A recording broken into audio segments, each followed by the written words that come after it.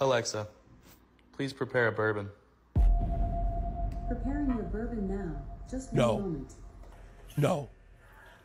No. How do I get this? Maddie, if you see this, I want this for Christmas.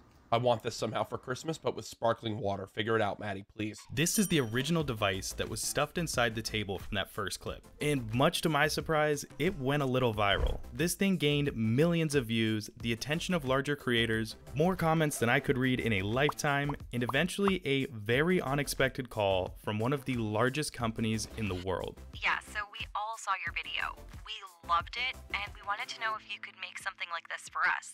The last 9 months have been crazy, but they've ultimately led me to this. But we need to start from the beginning. So Amazon wanted me to build one of these to be the bartender at their upcoming event and serve all the drinks for everyone. But if I'm gonna give one of these to Amazon, it's gonna need a complete redesign. Don't get me wrong, it works, but it's not without its issues. So how was I going to turn this polished turd into something worthy of our corporate overlords? First, I needed to identify all the issues with this current design. And with Amazon reaching out only 6 weeks before this event would be needed at, I was going to have my work cut out for me. So the best place to start was going to be the size. This needs to fit into a regular bar top, so currently this thing is way too big. So I made it smaller, but that's still not small enough. I knew I needed to take a completely different approach. It was time to abandon the aluminum extrusion frame that this was built with. Aluminum extrusion is great for a lot of applications, but it isn't exactly space efficient and you're very limited on the shapes you can create with it. Whereas 3D printing, although it takes more design work, you can get a lot more creative with the shape and space you have to fit everything. And since I do have a 3D printer in my closet, I could use these advantages to really shrink down the design and eliminate potential failure points in the original design, like the nozzle that flipped down. So I began my new design for a 3D printed housing, and this took a lot of iterations, and I mean like a lot of iterations, until I finally had a much smaller, but still totally adequate, design for the device. With the new 3D printed housing, I was able to eliminate a few of the issues with that first design. But now I needed to figure out how I was going to take all the stuff from this first design and fit it into this much smaller housing. A key issue here was gonna be all these wires. Listen, I know my wire management skills are about as good as it gets, but if we're gonna fit everything in the new shell, we're gonna have to do better. And that's where a PCB steps in. PCBs are those little green boards you find in pretty much every electronic device you own. These boards can take a rat's nest of wiring like this and turn it into a single package no bigger than a credit card. So designing a custom PCB would go a long way in getting everything to fit in the new housing. Just one problem. I have no idea how to design a PCB. But I'm supposed to be a smart guy, right? And I built the original circuit, so I figured a cup of coffee, a couple of YouTube videos, and I'd have this PCB design knocked out in a couple hours. More than just a couple hours of struggle later, I discovered that I am in fact not a smart guy. With the Amazon deadline approaching, I didn't have time to get a degree in electrical engineering. So instead of preparing the PCB files myself, I drew the circuit by hand like a scrub and sent it to somebody who actually could make these files. After that, these files go off to a PCB manufacturer and I just have to wait for them to be delivered. While I waited for the circuit boards, I needed to think about how Amazon was going to be able to interact with and control the device.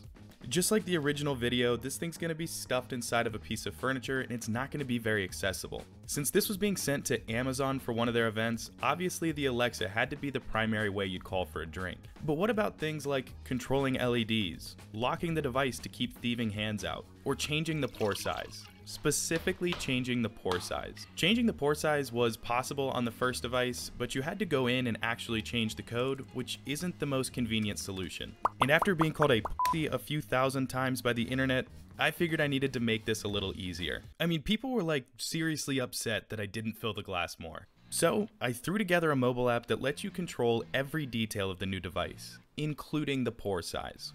Now I can pour as much as I want just by moving the slider up or down. That's right, you too, Darren. And just a quick PSA, bragging about how much you drink on the internet is mega lame, but circuit boards are super cool, and they had just arrived.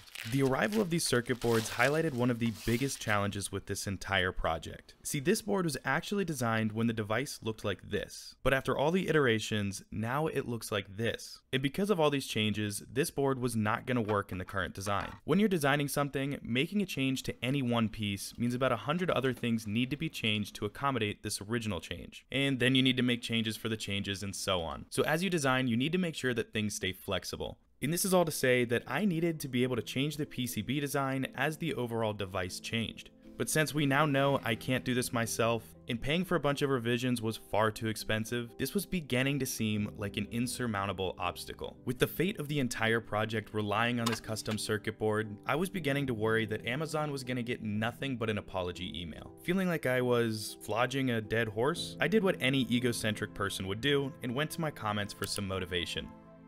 You are such a sad excuse of it. People are so lazy. I swear, society is so lazy now with all this new technology. What a total waste of money, you lazy slob. Waste of money. I don't care about you. I bet this guy has a cat. I'd beat Alexa's ass. I'd pee on your floor.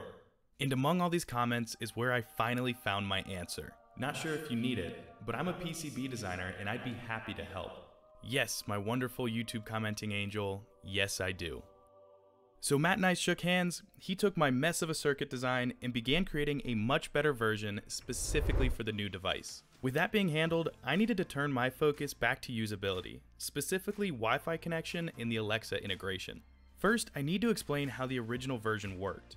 Version 1 used an ESP8266 chip to connect to the internet. To set this up, you had to go into the firmware and hard-code your Wi-Fi credentials. Then when the device was powered on, it would use the credentials to find and connect to the correct network. And this works just fine if you're the creator of the device, but it won't work if you're giving it to someone else since they can't access the firmware. To fix this and make it usable for Amazon, we're going to utilize our handy-dandy mobile app and use a method called Wi-Fi provisioning. This is going to be really important later, so let me explain a little bit about what Wi-Fi provisioning is. When the device first starts up, it's going to act as an access point, just like the router for your home internet. And then using the mobile app, you can connect directly to the device using your phone. From here, you just type in your Wi-Fi information, and then the device stops acting as an access point and instead just becomes a regular Wi-Fi connected device.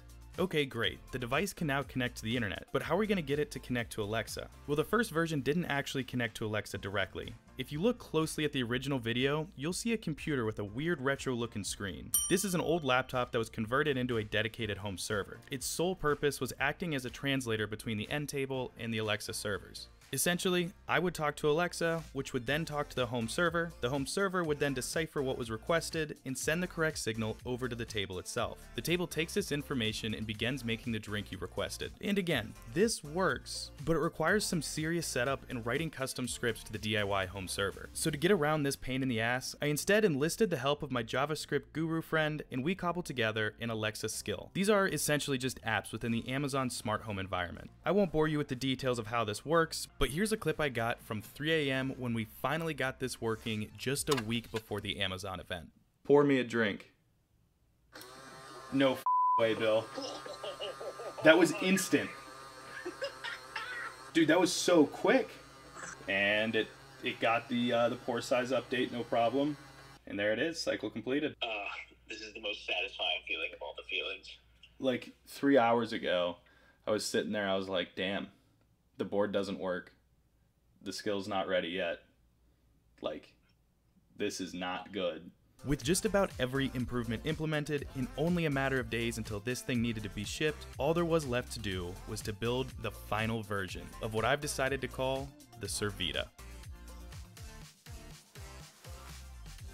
I wish I could say that from this point forward, everything worked exactly as expected, but that just wouldn't be honest. See, making something that does something is really pretty straightforward, but making something that does something reliably can be extremely difficult.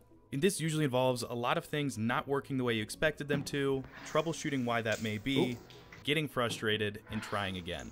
On the Servita, these bugs range from coding errors to incorrect electrical components to a weird issue that caused the whole device to lock up and have to be completely disassembled if the cup went down too far. And in each of these cases, I wasn't exactly sure how to fix it. But creating things isn't about knowing what to do. It's about learning what not to do through trial and error. You don't have to be some sort of savant to bring your ideas to life. You just have to be curious, persistent, and unbelievably stubborn until eventually you accidentally get it right.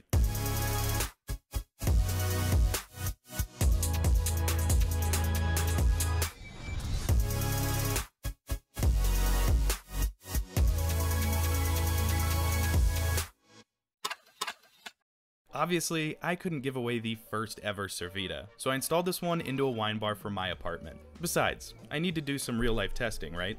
Let me show you some of the upgrades. First and most obvious, you'll notice there's a whole lot less wires, giving it a much cleaner look, and making it a lot less likely that it'll accidentally destroy itself. I added physical buttons so you don't always have to rely on Wi-Fi, and also because I personally like the nonchalant nature of buttons.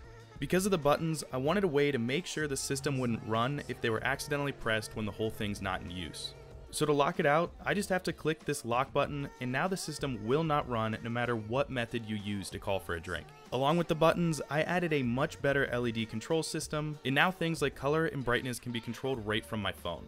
This thing can serve 2 different drinks, so I set up this wine bar with both bourbon and red wine. Sort of like a his and hers type of deal, except in my case, it's more of a me and mine situation. And of course, the biggest upgrade of all, it now natively connects directly to Alexa. Enough of me bragging about my cool new wine bar. What about Amazon? Well, I made a second Servita, and with everything working perfectly and only a few days before the event, it was time to pack it up, ship it out, and hope for the best. But of course, the best never happens. Only 16 hours before showtime, I got a call saying the device wouldn't connect to the internet. And this is really bad, because without the internet, there is no Alexa. And no Alexa means a very unhappy Amazon. After a short attempt at troubleshooting, I had literally no idea what could be causing this issue, so I booked the very next flight out to Seattle. After pulling an all-nighter, I landed in Seattle and arrived on site with only 3 hours until game time. I don't have much footage of what happened next because I was singularly focused on trying to get this working. But here's how this went. I had 3 hours until people were going to be arriving, ready to have a robot bartender make their drink. The first hour I spent just getting my laptop set up to even be able to program the device. The second hour was spent giving half-hearted reassurances to Amazon that I would get everything fixed, and panicking because I couldn't even figure out what needed to be fixed. And then came the third and final hour, and I was faced with an impossible decision. At this point, I only had one theory as for what could possibly be causing the connection problems, but honestly, I wasn't super confident in it. With my last hour, I could either rewrite the firmware to make it bypass the whole Wi-Fi setup function so that it would at least work with the buttons, or I could chase my theory and try to get everything working. But there was not time to do both. After a moment of consideration, I remembered an old adage. F it, we ball. So for the final hour, I chased my one and only theory in an effort to get everything working. And remember earlier when I said Wi-Fi provisioning was going to be really important later on? Well, here it is. Wi-Fi provisioning may make adding your Wi-Fi credentials as easy as just typing them in, but I began to wonder if maybe deleting them out wasn't as simple as just deleting the text. And after some research, this looked like it was probably the case, and you need to run some code to completely wipe the old Wi-Fi credentials off of the chip so that it can take new ones. So I needed to find and implement some code to fully erase the old Wi-Fi information. And with 15 minutes on the clock, everything needed to work first try. I found some code online, made some changes, and hit upload. And when I say this came down to the last second, I mean it literally. As the horde of people were beelining across the banquet hall to come see this thing in action, I was watching the upload bar slowly tick up, and right as the first guy stepped up to get his drink made, I saw the indicator LED flash rapidly before holding a steady blue. Connected. I breathed the biggest sigh of relief I think I will ever experience, looked at the guy to my right, and said, "See? Told you I'd get it working." Alexa, open Servita bartender. Hi, what would you like? Make me a margarita. Sure, pouring a margarita now. Can I get this a wait, so where's it making it? It's making Wait. Is it all pre-made and it's pouring? Yeah.